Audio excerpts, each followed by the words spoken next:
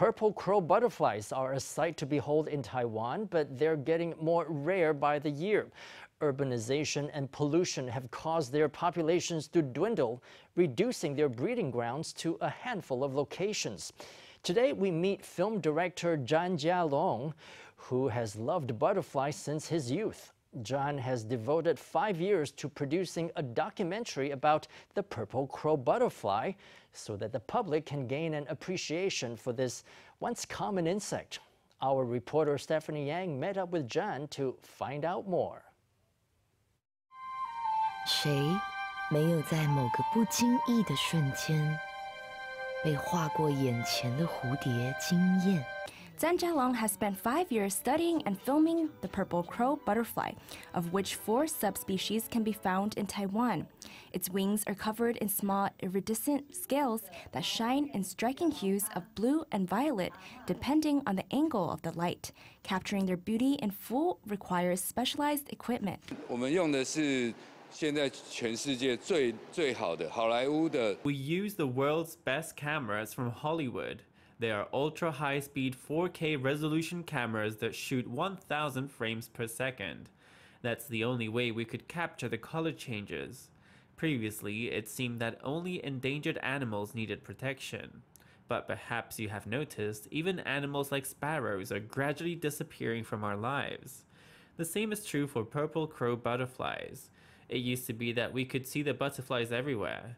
But now we've built houses in their habitat and they are disappearing too. They can no longer thrive in urban areas because of the severe pollution there. 几何时，习以为常的蝴蝶渐渐消失了。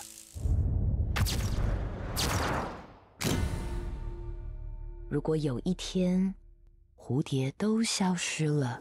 Chan's love affair with butterflies began in the 5th grade when he was given a book about them. He says purple crow butterfly populations have gradually dwindled in recent years due to climate change and urban development. In an attempt to turn the tide, the director started conducting ecological research and preservation work in the year 2000. In his latest project, he spent 5 years researching and filming a documentary titled Lost Butterfly. 当然，因为我自己本身是从小就对蝴蝶就有研究。 I have studied butterflies since I was a kid. I have a deep affection for them.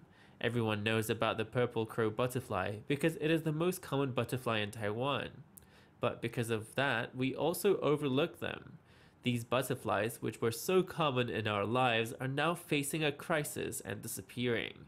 This is what Lost Butterfly wants to discuss.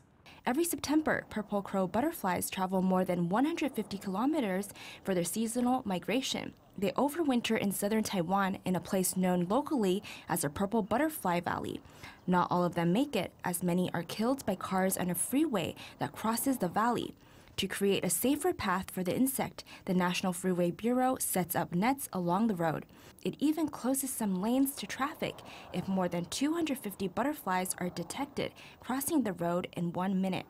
This policy is unique in the world. 是希望能够呈现这个台湾的特有亚种紫斑蝶。 We hope to showcase Taiwan's unique subspecies of the purple crow butterfly.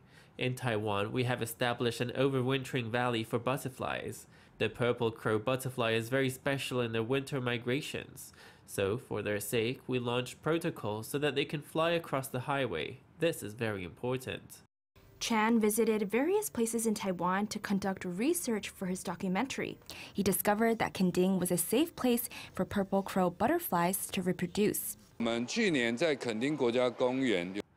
We conducted a survey about the purple crow butterfly at Kending National Park last year, and we discovered that the park is one of the largest breeding grounds on Taiwan's plains.